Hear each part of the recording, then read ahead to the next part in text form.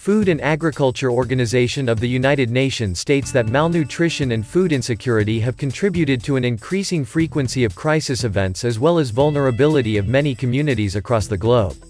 Nearly half of the world's population suffers malnutrition, yet there is little official development assistance that goes to nutrition.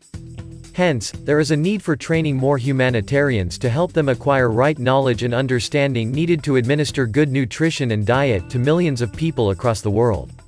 Undertaking a diploma in Human Nutrition and Dietetics prepared by Humanitarian Global gives you in-depth knowledge and understanding of nutrition care process. In our first module, you get to learn and understand the nutrition care process, general body metabolism, nutrition epidemiology, assessment and surveillance. Secondly, components of nutrition.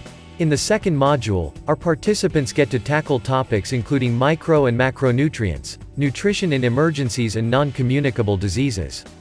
Thirdly, diet therapy and meal planning. In the third module, participants also get to learn about diet therapy, meal planning and food production for invalids and convalescents. Fourthly, environmental and public health. In the last module, the learner will get to learn more about environmental health, nutrition in public health, measures of morbidity and mortality and communicable diseases.